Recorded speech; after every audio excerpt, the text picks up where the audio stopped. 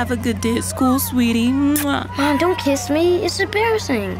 The tween years, the time children of a certain age pull away from their parents.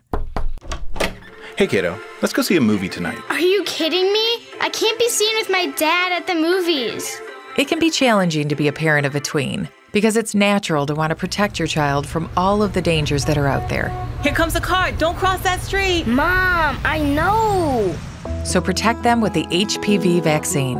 Getting the HPV vaccine now is the best way to protect your child from several types of cancer later.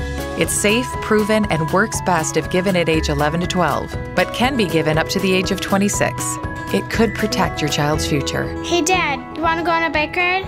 Yeah, I'd love that. Learn more at michigan.gov/HPV or call 1-800-922-6266. A message brought to you by the Michigan Department of Community Health.